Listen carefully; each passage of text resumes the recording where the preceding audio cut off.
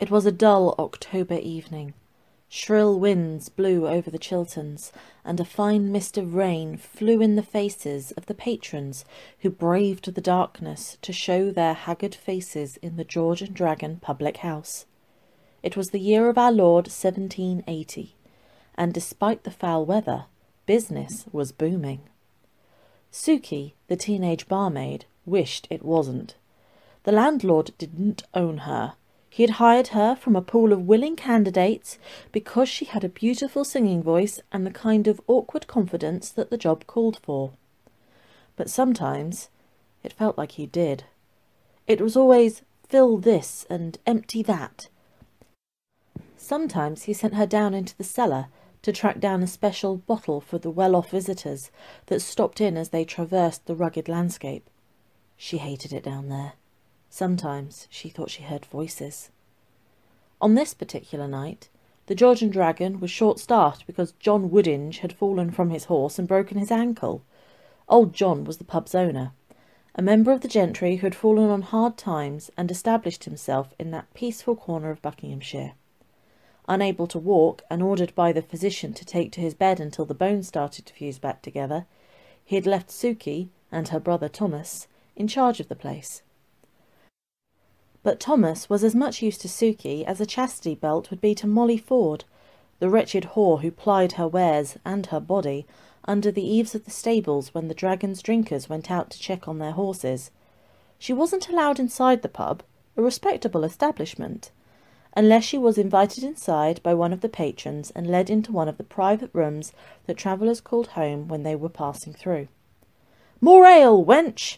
Suki sighed, adjusted her dress and carried a flagon across to the three young men who had been sitting by the fire since the sun had gone down. "I'll have none of that, George Barber," she said, filling the young man's cup while avoiding his eyes. "I knew your mother, you know. She wouldn't stand for this." "Aye," George replied. "Pap, it's a good thing she's with the Lord." "Oh, damn the Lord," said the lad to his right. His name was Harry Baker. "It's not the Sabbath. The Lord can wait." "The only Lord around here is that Lord Dashwood," said the third. Suki turned to face him, a scarlet flush stealing its way onto her face. "And I'll have none of your blasphemy either, James Smith," Suki said. "I know your mother too. Need I—" But she was interrupted as Jim scowled and reached round to pinch her on the backside. Suki flinched, spilling her ale onto the table and into his lap. "I hope you're going to clean that up," Barber said. "Oh, go hang," Suki said. "I have other customers to serve." And she did too. Despite the inclement weather and the fact that there were a couple of competing inns in the village, the George and Dragon was ever popular. It was where the labourers went to relax after a hard day's work on the fields. Suki preferred to listen than to speak, and it meant that she got to hear most of the gossip in the village. The George and Dragon was the closest thing the village had to a newspaper. There was a sudden gust of wind and the squall of a small-scale tempest as the door opened and a stranger walked into the pub.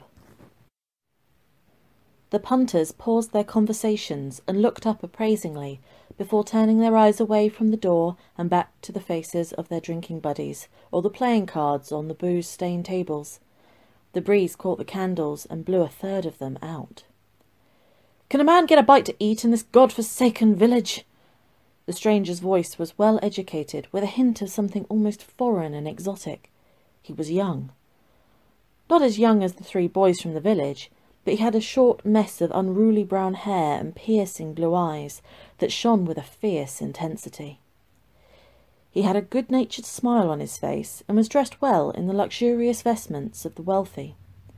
His eyes alighted on the various tables in the semi-gloom before settling on the little Suki, better known by her elders as Susan Keene, the daughter of one of Lord Dashwood's liverymen. "You there," he said. "Oh, my dear, what brings you to a place like this? No, never mind that. What have you got in your pantry?" Suki readjusted her apron again and forced the biggest smile that she could muster onto her tired, duty-worn face. She spoke to the man as she walked over to the fire, lit a piece of kindling and used it to re-illuminate the snuffed candles. It was a job that she did so often that she wasn't even aware she was doing it. "If it please you, sir," she said, "we've got bread, mutton and cheese. We may also have some pigeon, some eggs and some veal." "If it please me," he repeated with mock politeness. "And is it good?" "I do say it's the best eating this side of the Wye." Someone laughed into his pint, and someone else was talking loudly about the highwaymen who were still rumoured to be at work in the roads over by Aylesbury.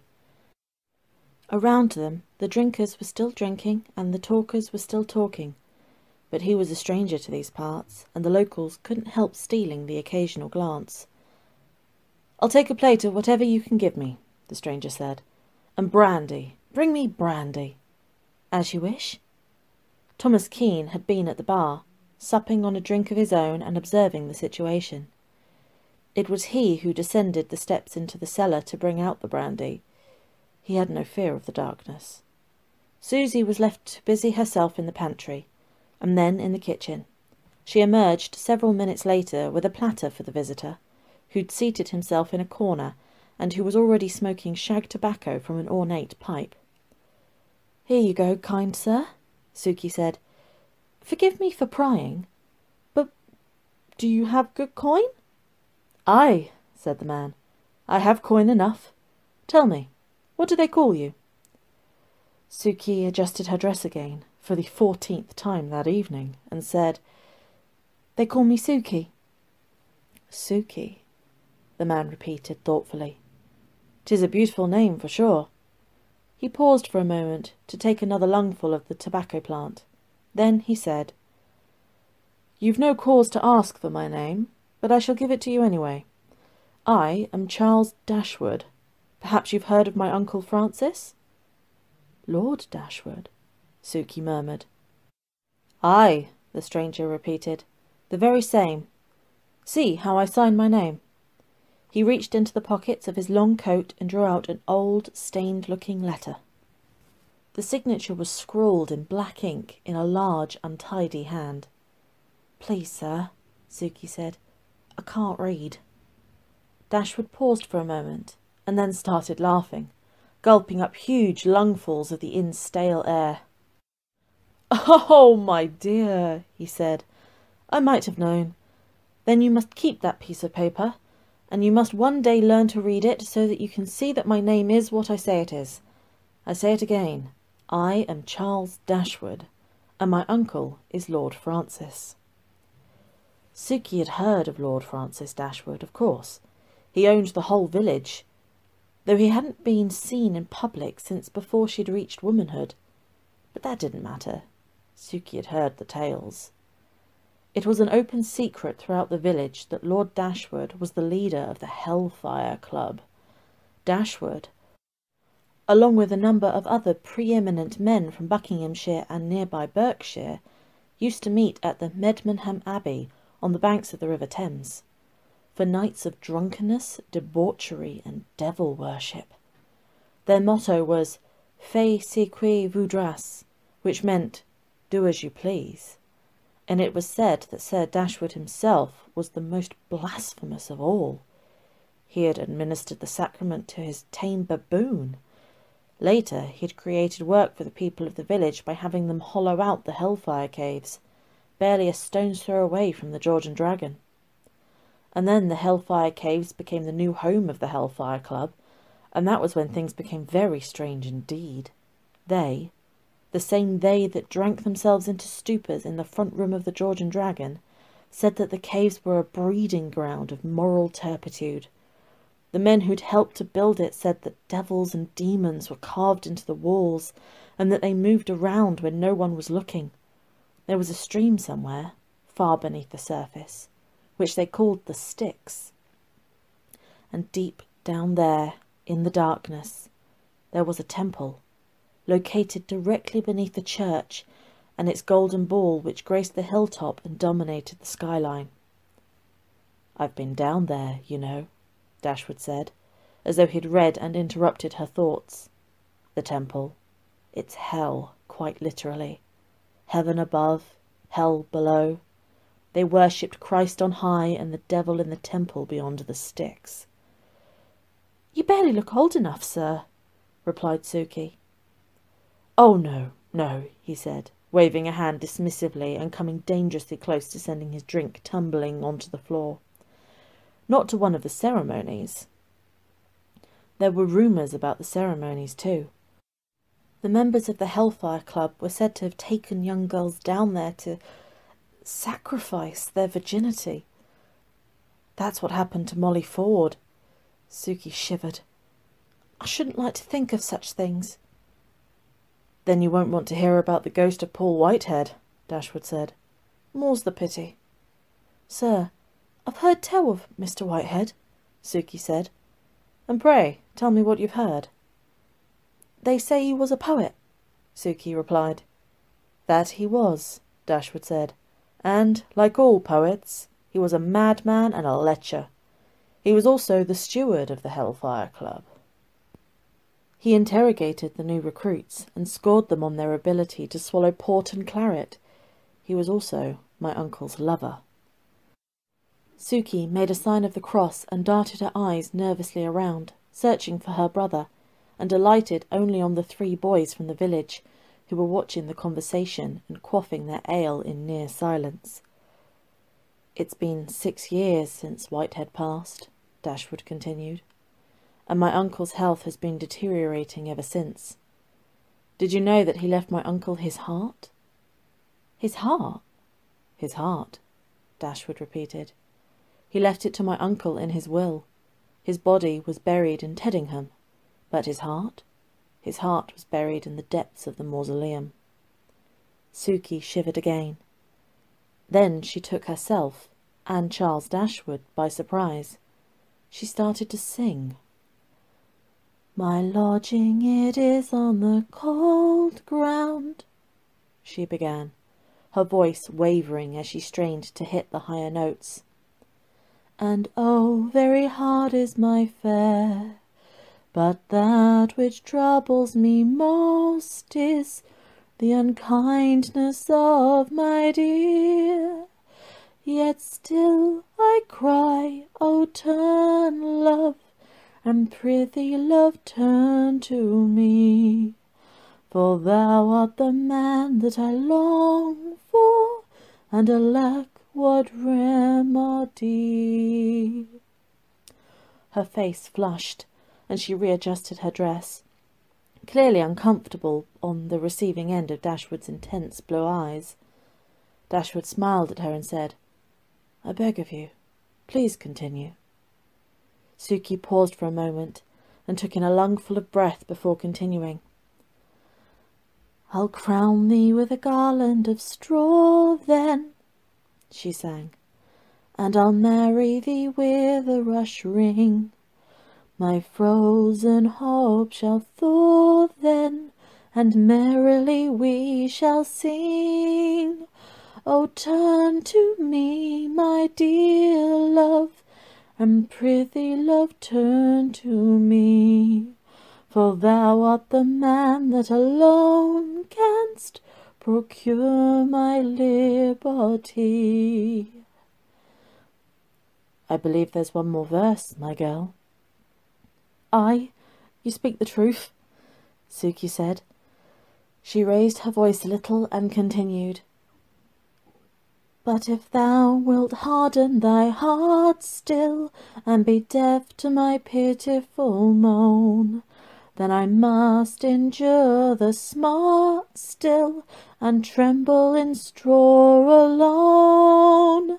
Yet still I cry, oh, turn, love, and prithee, love, turn to me, for thou art the man that alone art the cause of my misery.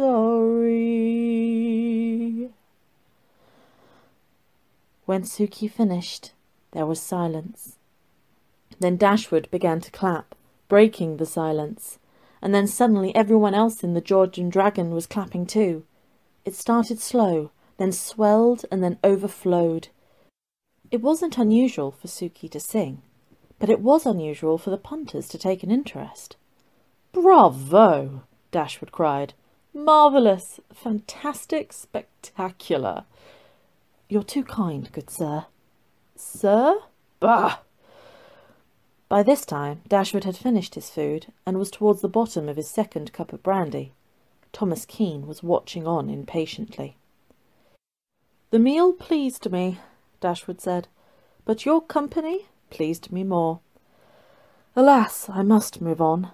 I'm London-bound, and there are men in the city that are desirous of my company. Suki? Suki, Suki. I am pleased to have made your acquaintance." And with that, Charles Dashwood quaffed the rest of his brandy, doffed his cap at the other drinkers, and took his leave of the George and Dragon. Suki was left to clean his table. Then her brother sent her down into the cellars to bring up more firewood. The fire was blazing, and the hearth already held more wood than the fire needed. It wasn't a necessary task. It was brotherly punishment. And while she was down there, the boys made their plan. "Snooty Miss Suki," said George Barber. "Too good for the likes of us." "Says she," Smith added. "I say we teach her a lesson," said Baker. "Yes," Barber said. "But how?" "We write her a letter," Smith said. "We send her a message from the kindly Charles Dashwood, inviting her first to the Hellfire Caves, and from there to London." "Nay," Barber said, "your plan can never work. What know you of the world of letters?" "'Tis true," Smith replied. "I'm not a scholar, but Baker is." James Smith and George Barber turned their troubled faces to Harry Baker, who had a glint in his eyes, and who was emptying the last of his ale into the ever-thirsty maw of his mouth. "Bring me paper," he said. "Bring me a quill and some ink. Bring me ale and cheese and bread." "Not here, you fool," Barber said. "Let us away. We'll write the note at my house and then have my sister deliver it." And so the plan was formed. And sure enough, less than an hour later, little Cathy Barber had braved the winds and rain, under threat of a bruised arm from her brother, to deliver the letter.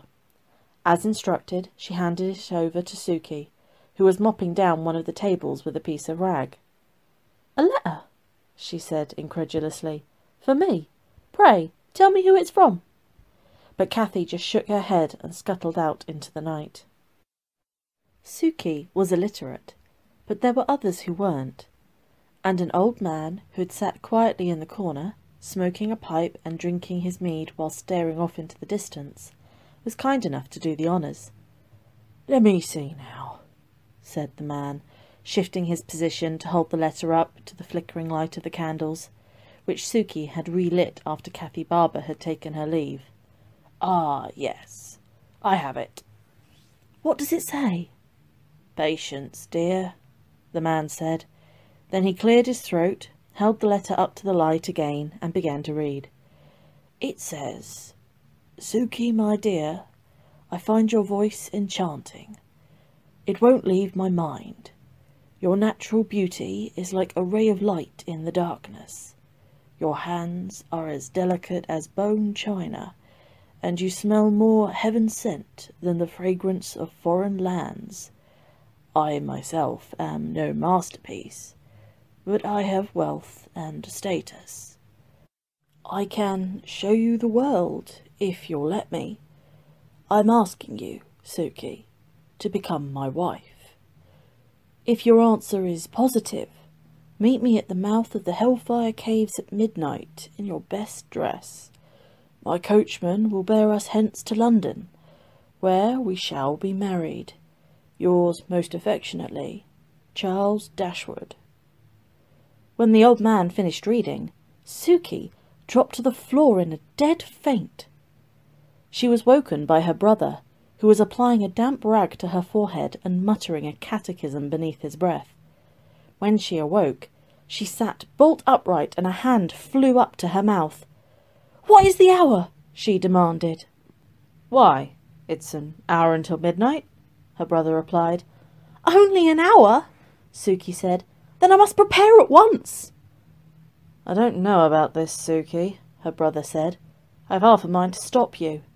"You just try," she replied, and then she flashed him a look of such ferocity that he backed away a half step before he caught himself. He opened his mouth to say something and then closed it again. "That's what I thought. Nothing can stand in the way of love."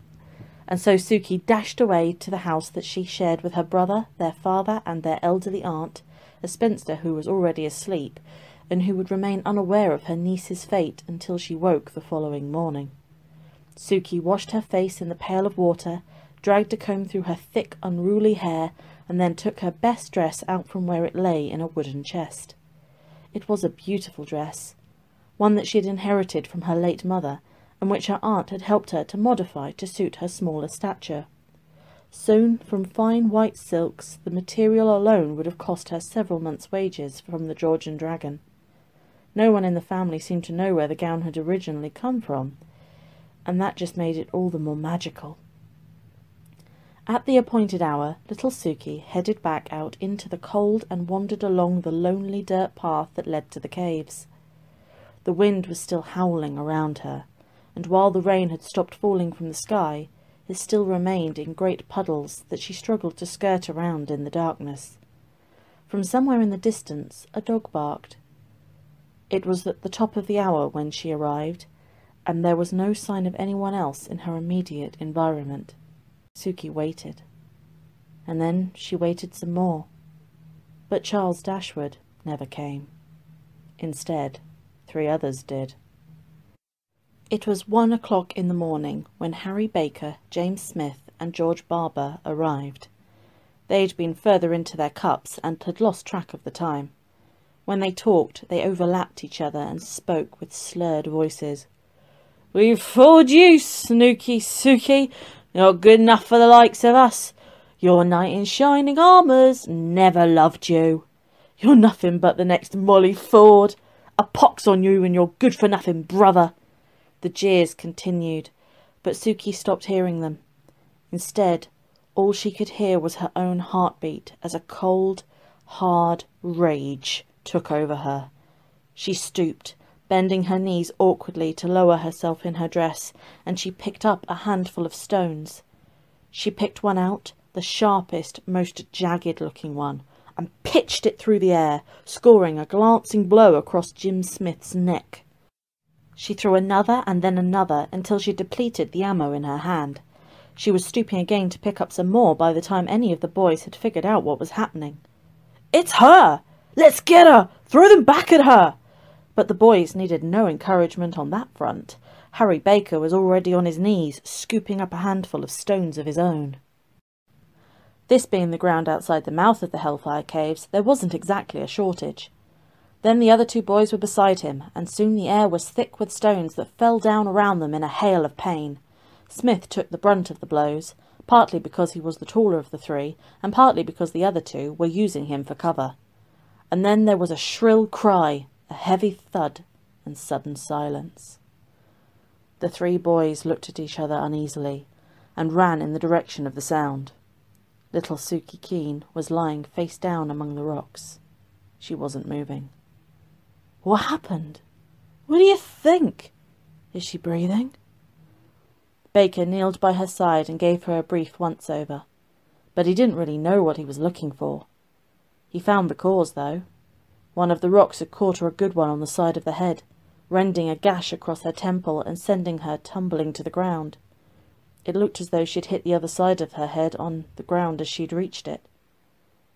"Well, is she breathing? Give a man some space." "I have no idea," Baker said, "but I don't think so." "Oh, we need to get out of here." "But what about Suki?" "What about her?" "We should take her back with us, right?" "No," Baker said. "It's too risky. Someone might see us.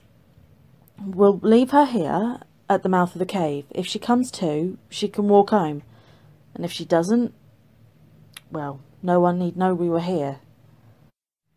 And so the plan was formed, and Baker removed a knife from his pocket and cut each of them on the palms of their hands.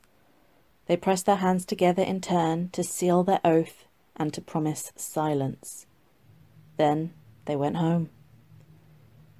In the morning, a sad sun dawned over West Wickham, and the rains came down like the rage of a vengeful god. Little Suki wasn't found until the afternoon, when a couple of the children found her body during a game of hide-and-seek. She was soaked through to the bone, her china-white skin and her best dress making her look more like a ghost than a physical being. The children raced into the village and started screaming for help, and within half an hour the bells were ringing and the whole community had poured out into what passed for a village square. When it was discovered that little Suki had sustained an injury to the side of her head, the atmosphere turned sour and the violence threatened to spill over into an outright lynch mob. And to begin with, there was only one suspect on everyone's minds. "It's that no-good Charles Dashwood!" Thomas Keene shouted, beside himself with grief. That afternoon he had been taken to see his sister's body, and the guilt and the rage had almost taken him to an early grave along with her. "He lured my sister out here and then—" But he couldn't finish that awful thought. And so, with suspicions on Charles Dashwood, Lord Francis Dashwood himself was summoned from his repose. He arrived as dusk was beginning to settle, borne to the village in the back of a cab. Suki's own father, the liveryman to Lord Francis, had overcome his grief to fulfil his duty, bearing the elderly landowner into his village to dispense with justice. Lord Francis was wearing his formal robes, and they served to offset the sickness and the sallowness of his face. He might have been old, he might have been on the verge of death, but he was still in charge of the land on which they stood. "Begin at the beginning," Lord Francis said. He was reclining in the back of his cab and leaning out of the window to talk to the locals. "I want to know everything." And so Thomas Keene started at the beginning, and Lord Francis listened to the boy with rapt attention as he recounted the events of the night before. When he got to the arrival of Charles Dashwood, his voice cracked and he couldn't continue. But that didn't matter. Lord Francis had held his hand up for silence. "Charles Dashwood," he murmured. "There's no such man." "But he said he was your nephew, my lord." "Then he lied," Lord Francis said. "I have no heir. I have no family capable of producing one. Tell me, lad, what did this man look like?" Thomas Keene wasn't one for stories, and so his description of the man was fairly rudimentary and could have matched half of the men in the village. It was augmented by a few words from the pub's drinkers, but then memories were hazy at best and not to be trusted in the sober light of day. "This man could have been anyone," Lord Francis said. "Have you any other clues as to his identity?" "No," Thomas said, but then he seemed to remember something and to collect himself. "Wait, there is one thing." "Go on."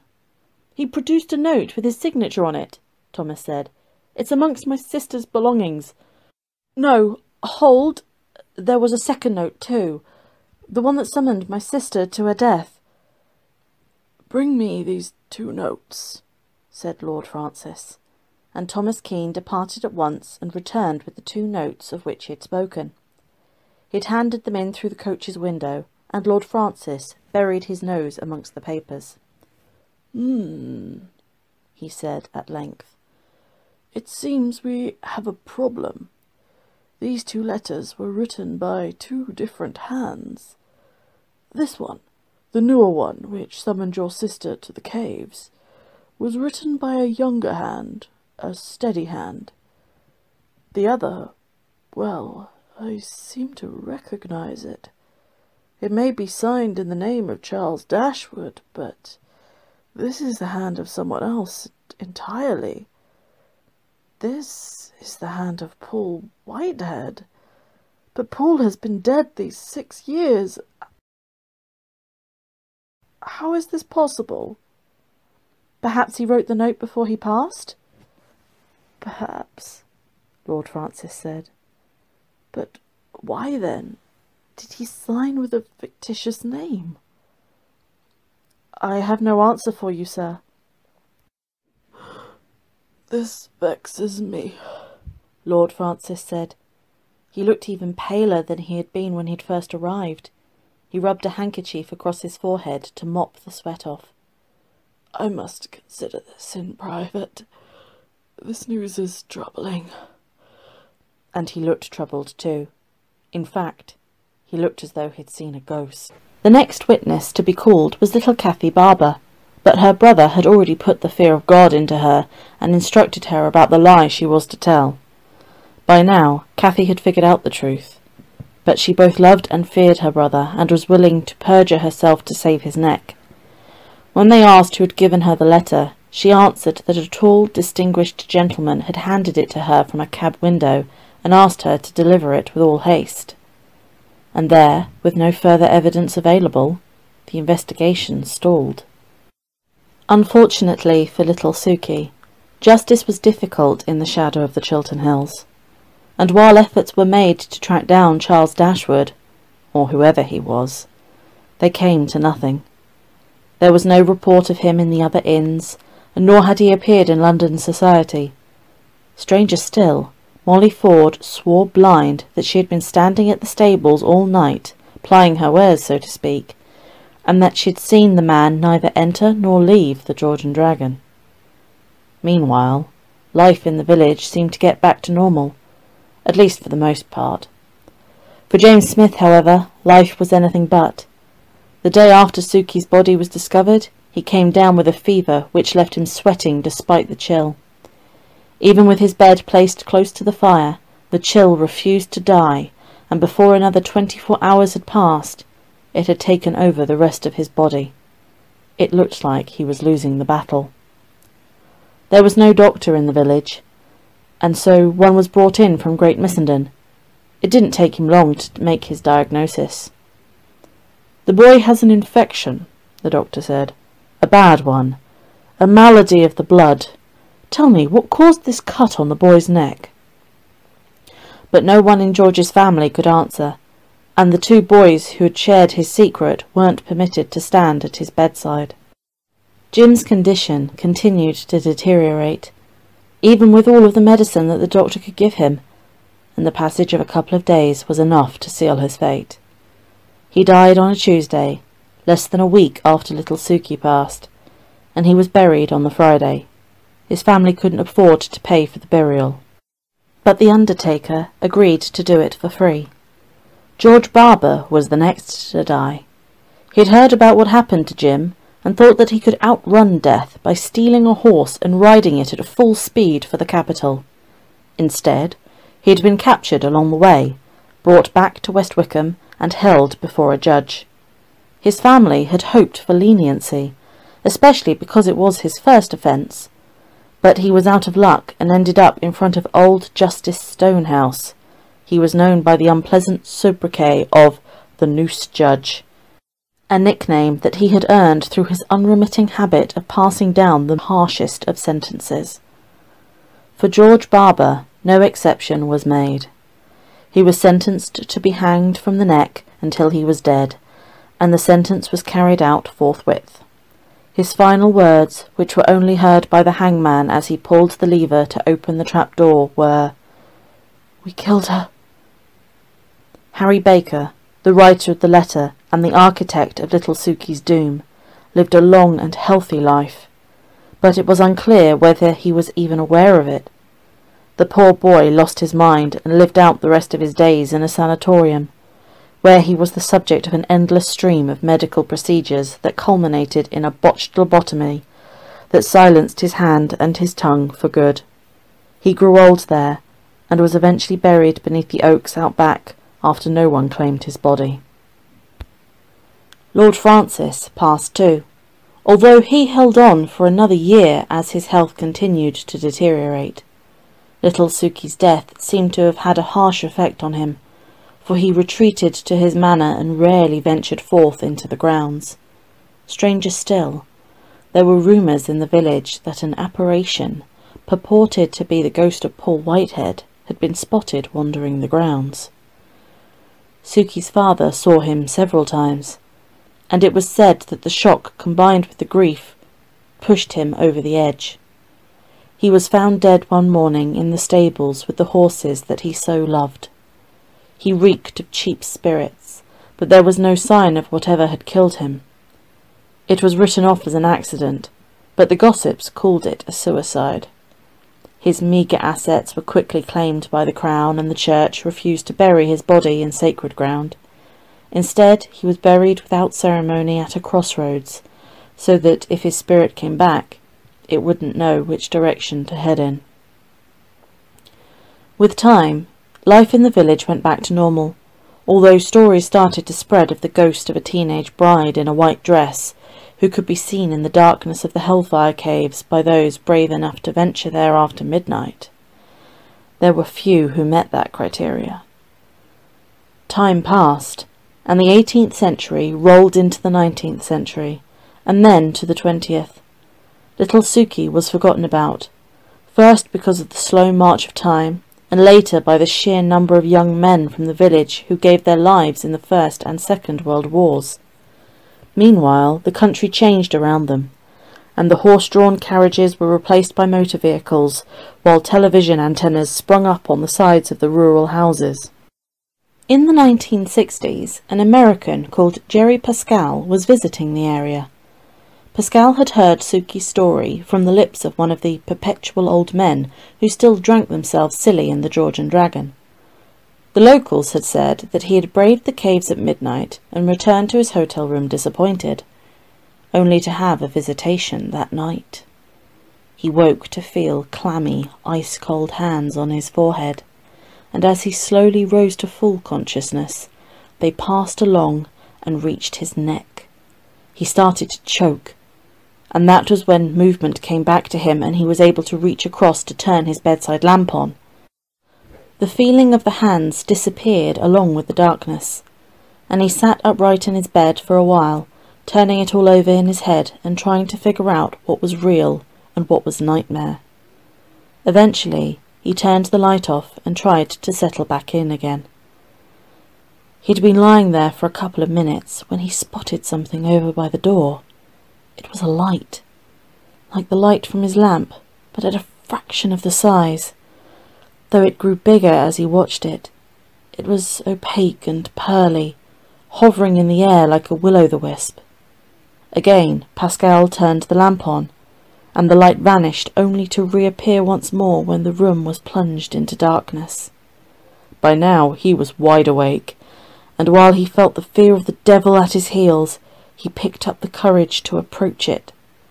As he got closer, it grew brighter, until an eerie figure in white was illuminated. It looked like a teenage girl who was wearing an old-fashioned dress, something from the 1700s, perhaps. As soon as he reached the girl, he was overtaken by a wave of cold that left him breathless. His limbs were heavy, too heavy for him to hold them up, and he felt himself collapse to his knees. The light grew brighter, and he crawled backwards like a crab towards the safety of his bedside lamp. When he switched the lamp back on, the apparition was gone. Pascal kept the light on for the rest of the night, but he didn't go back to sleep again. He left early in the morning and vowed never to return. The room hasn't been slept in since, and even the staff at the Georgian Dragon don't like to go in there, especially at night. There are rumours of a ghost that haunts it, a ghost in a flowing white gown.